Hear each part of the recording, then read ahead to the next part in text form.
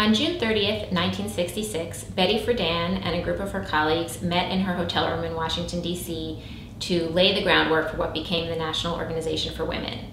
They were at a conference of the National Commissions on the Status of Women, and although those commissions had shown that there was widespread sex discrimination, the rules of the conference prohibited them from passing a resolution that would ask the Equal Employment Opportunity Commission to fight against that sex discrimination.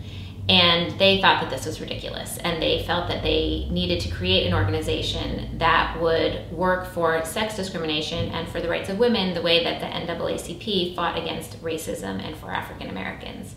4 months later, in October, this group of women plus some others met again to formalize the founding of NOW and to pass a statement of purpose and bylaws. At the Jewish Women's Archive, we have a copy of the photo from that October meeting, and I love this picture because it doesn't really look like what you would think a group of leading feminist activists might look like. These women are all middle-aged, wearing suits and pearls, and have very stiffly coiffed hair, but they were the leading feminist voices of their time.